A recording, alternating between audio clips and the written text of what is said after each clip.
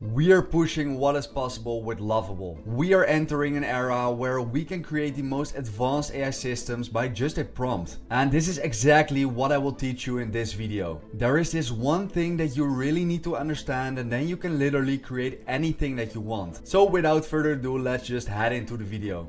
Okay, so obviously we are using Lovable for this, and the nice thing is we only need one prompt to get our whole system working already. To be honest, it has never been simpler to create such advanced systems by only prompting. So pay attention, follow along, and make sure you understand everything that I'm doing. At the end of this video, you will know everything you need to know to create your own amazing apps. So without further ado, enough talking, let's dive in. The first thing that we need is we need to go to the build loop prompt library. And this is basically my library for every video that I make, where I show all the prompts that we're using to make it very simple for you to create the same apps. So we have this multi-agent customer support system with WhatsApp. And what we now have is we have this enormous prompt right here. And what you really need to understand about Lovable is you just need to give it information about what you're trying to build.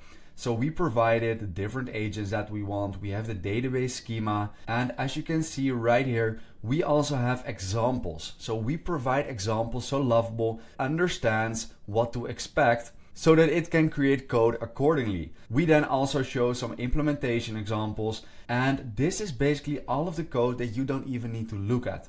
This is just coming from documentation from another software. So in this case, we are using Twilio for this. But if you're making any other app with any other external service, you can just get the API documentation from that service and copy it to Lovable. So the point I'm trying to make here is just make sure to provide Lovable as much information possible. But a little side note, make sure that you only give it information that it actually needs.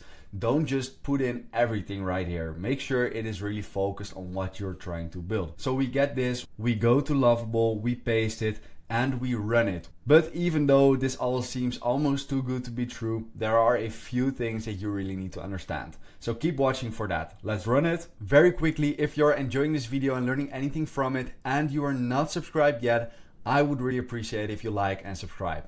A lot of more content like this will be coming out soon. It is my personal goal to make sure that you can create the most amazing AI apps possible. But let's get back to the video. Okay, so we put in this prompt, and this is our first version of our actual app.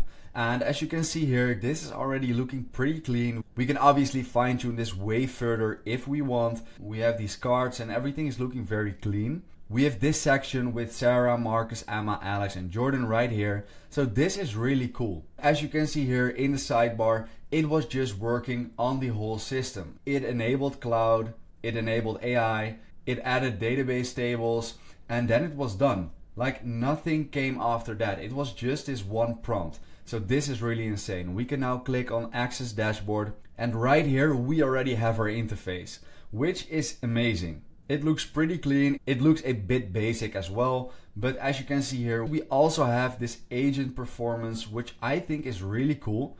We can now actually start testing it out. And the way we connect this to our WhatsApp is actually way simpler than you might think.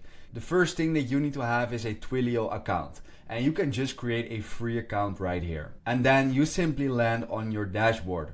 Right here you can click on buy a number. You can then very simply just click on one. It costs $1 per month and you have your own number. I already have my number. So what you can then do once you have your number is you can go to messaging and you can go to try it out and send a WhatsApp message. Then right here you have the WhatsApp number that you can start talking with. Obviously, when you want to run this in production, you need to authenticate it with Facebook. But for now, we'll just use the sandbox option, and then we can actually start chatting with WhatsApp already. So you can then very simply scan the QR code on your phone, and then you can actually start talking already. So the last thing that we now need to do is the following. Go to cloud, you go to edge functions, and right here we have our power. This is the actual piece of code that makes it so powerful, because this is our function, and our function is basically a lot of code, as you can see right here, which we can now start using within Twilio. So we can use Twilio to make a connection between our Lovable app and actual WhatsApp. And right here in your function, we have copy URL. So we do that, we go back to Twilio, And then in the sandbox settings, you have your when a message comes in. So we paste this, we then finish it with twim, and that's everything we need to do. So we can now click on save, and then you just activate it with the code right here, and this can be different for everyone. So when you go back to your Twilio, right here you have your join code, and this is basically you activating your sandbox environment. So we are now basically connected to our multi-agent system. So when we go back to our Lovable, we now have nothing, right? We can refresh this, nothing is happening. But when we now start our conversation with WhatsApp, we can see that everything is probably already working. So we go back to our WhatsApp and we say, hi, hello, thank you for contacting TagFlow SaaS. Can you please tell me a little bit more about why you're contacting us today? So this is already working. We got our first response already. And when we go back to our Lovable app and refresh this page, we have our ticket right here. And this is already in the first version. We just got it working immediately.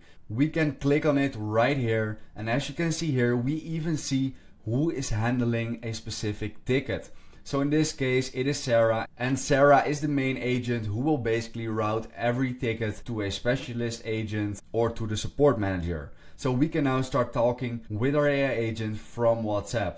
So let's ask a different question to see how well it is already working. So we, for example, want the sales consultant. So this is for product demos and upgrades. So what we can now do is go back to WhatsApp and ask something about a product demo, for example. A product demo. Let me connect you with Alex, our sales specialist who can better assist you. So right now, let's see what is actually happening under the hood, and this is the actual skill that I was talking about. So right now we can refresh this page. So as you can see here, the front end is really good. You can see that it is about sales. We have Alex right here, and we go from triage to sales. So customers requesting a product demo. This is really good. So it says, let me connect you with Alex, our sales specialist. As you can see here, it shows one ticket for Alex, but now actually nothing is really happening because in our WhatsApp, we still have this, so we get no response. It is pretty useless right now. So what we can do is we can now go back to Lovable and we can now just explain to Lovable what we are seeing and what we want different. So we can, for example, copy paste all this. We can paste it. And the next thing that we now want to do is, yes, we've given it some information, but we want more. We need more information about why this is not working. So you click on cloud and you have your edge function right here. And as you can see here, it was succeeded 2 times, but we can also click on view logs. And no matter what your app is that you are building, you can use this exact same approach to solving any problem you might have in Lovable. So now we can see that the handoff was complete, but nothing actually happened. So we gave it to sales, but sales just did not give any answer back. So that is exactly what we will explain to Lovable. So we can copy this right here, we paste it, and then we go up and we will use this voice button to really explain what is happening. So, hey, so we were talking about anything related to sales, and it correctly did the handoff to sales, but sales did not give any answer back. We don't say, okay, we will hand off you to sales, but we will only answer if the actual agent that we need to use can answer the question. So we'll not communicate anything in between. We'll not communicate any handoffs. Let's run it and then let's just test it out again. And this is the loop where we are building in. Okay, perfect. So it has loaded. We can now go back to our WhatsApp and just test it out again. So we'll once again say, I want a product demo. I can definitely help you with a product demo. This is exactly what we wanted. Let's now see in our app if everything went correctly indeed. Perfect, so right here we see that Alex was the one answering. This is all looking really good. We can make this custom to whatever use case we need, but making multi-agent systems is not that hard anymore. But you just need to understand how to work with systems like Lovable and how to instruct them in a good way. Thanks for watching my complete video. If you've learned anything from it and you maybe even enjoyed this, please like and subscribe. It really helps me to grow my channel, and that's obviously what I want. I want to make sure that everyone can create the most amazing AI apps possible. And a lot of more content like this is in the pipeline. So I will see you in the next one.